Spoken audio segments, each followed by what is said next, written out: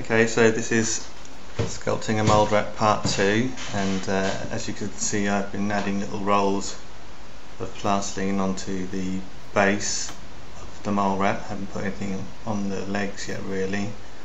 I'm going to leave that until a little bit later on. I'm going to cover the whole thing with these little rolls of plastiline,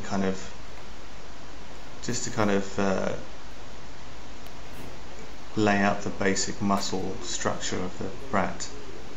And I'm going to use some hot plastiline in my slow cooker. Not as hot as it was the last time, it's more of a kind of warm, cheesy, cream cheese kind of texture. And I'm going to spread that over the feet now. I guess I've decided to do the feet after all. I think I'm just pasting on a little bit just to kind of give the rolls of plastiline something to bite onto.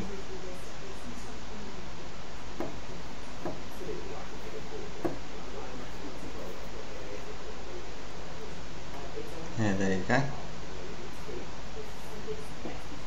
find if you put the soft plastiline on first, it just helps the plastiline to stay where you want it to stay, and it doesn't roll or slip off the metal so easily. Sometimes I'll paint a bit of fast cast or something onto it, just to kind of again give the plastiline something to bite onto.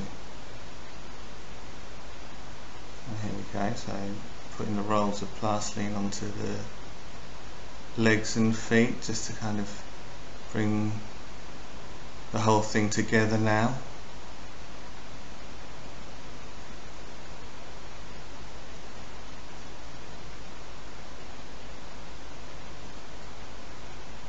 I take my time with this. Sometimes I'll just stand and look at the piece for a few minutes just to kind of decide where I want the next bit of plastiline to go. Sometimes you don't have that kind of fortune when you're working on an actual job. You're kind of pressed for time, and boss never likes to see you not working, but sometimes they just don't realise that you are working.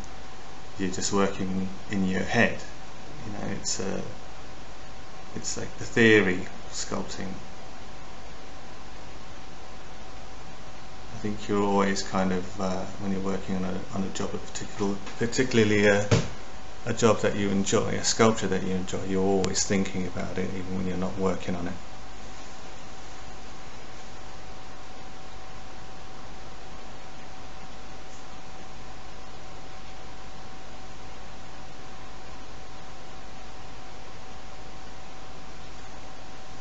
So I'm sticking some plastiline blocks underneath the feet now, because now that I'm working on them, I don't want them to move about too much, and also it helps me to think about the pose that I want.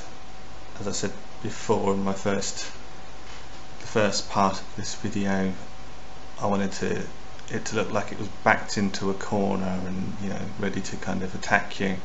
So its back feet are slightly raised, like it's in a sewer or in a tunnel, and it's kind of backed up against the edge of the tunnel, the wall of the tunnel, and snarling at you.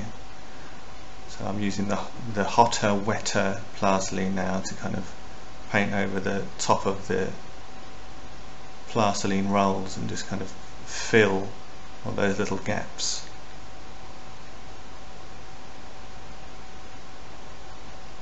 I want it to stay hot, so sometimes I'll use a hairdryer in the other hand just to keep it wet while I'm brushing it on, because it'll start to dry, it'll start to cool as soon as it hits the cooler plastiline, and I don't really want that to happen, so I'm using a hairdryer in my other hand while I'm brushing the wet plastiline on with my right.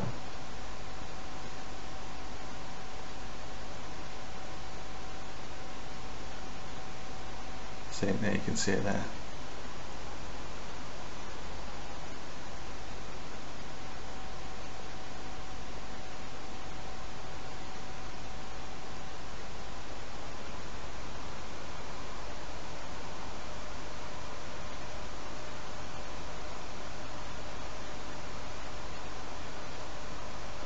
even with this part I'm taking my time and I'm thinking about how the direction I'm brushing the plastiline on. I'm following the same direction as the rolls of plastiline, so brushing it's kind of along the contours of the skin, the same direction as the skin and the same direction as the muscles. This all kind of helps later on to create the skin texture.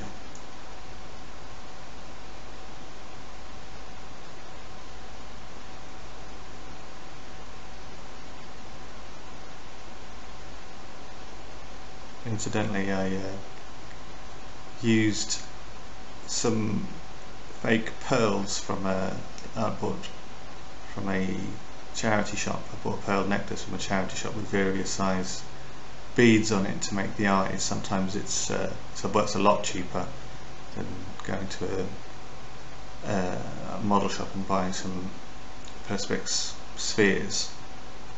It makes them a bit bright, but I don't think that's a problem. You can always paint them with a grey paint if it really bothers you. I'll probably, when I finish the sculpture, I'll paint the eyes and the claws and the teeth grey, just so it all looks like one piece.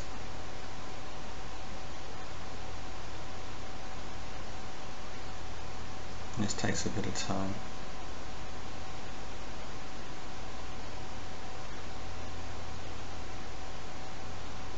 You've got to be very careful with this. Don't keep going over the same bit. If you're not happy with it, all that's going to do is the hot plastiline will eventually start to melt the plastiline underneath, and you'll just end up losing all your detail, all the muscle direction, and just end up with a big melted blob of plastiline. You know, if you're not happy with something, if you're not happy with the way it's going, stop. Don't keep going, because that's not going to fix it. Okay, so now I'm using one of my my kind of textury sculpting tools that I made myself and I've had for years, and kind of using that to kind of smooth over but also add the skin texture onto the plastiline. I find the best tools are the ones you make yourself. They always tend to be the ones I use the most, and they tend to be the ones that last the longest as well. I made this from a old paintbrush handle and some square brass rod, which I carefully twisted with a drill in a vise and then bent into shape. You've got to be careful when you're bending it, because brass is quite fragile and doesn't like to be bent. I think you can, if you heat it up, it bends a lot easier.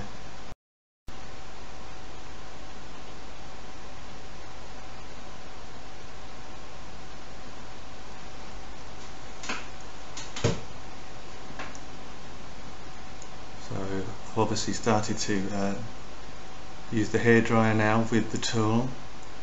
The clay was probably a bit too hard and wasn't doing what I wanted it to do, wasn't blending as much as I wanted it to, so hairdryer kind of melted down enough for me to get the result I was looking for.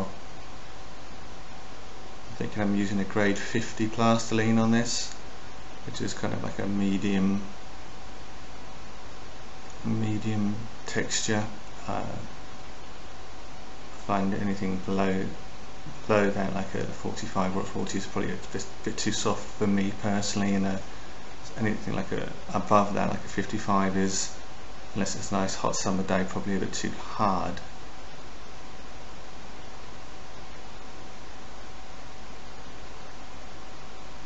So I'm starting to kind of think about the mouth and the cheeks and the jowls.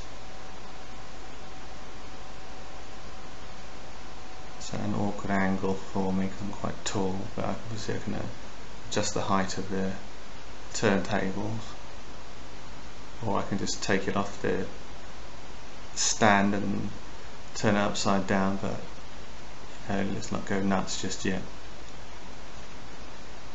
I think I'm just roughing that out. Sometimes I'll just notice something while I'm working on something else and just switch on to that for a little while, just because it bothers me, and also because it's sometimes you kind of need to work on the whole thing at the same time to a certain level, because if you're just working on one part all the time, you find when you get to those other bits, they don't match what you've already done. That's how I like to work anyway, just kind of building the whole thing up in one go as I go along. So I'm demonstrating how I use this particular tool, again following the direction of the skin and the muscles, but kind of crisscrossing as well, doing a kind of V shape, like a fan shape, a fan V.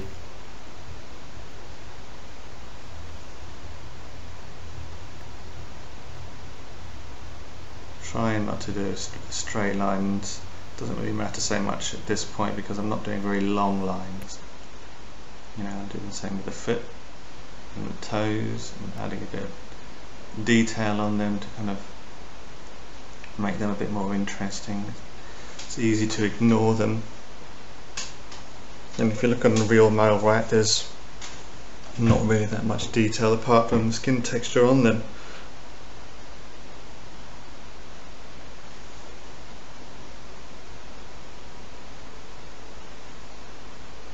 So I'm just kind of carefully using that tool to kind of blend it in with the rest of the foot and the toes. I haven't done the claws yet. That'll probably be the last thing I do. I'll probably do them in something hard like an epoxy, like Minipa or something like that.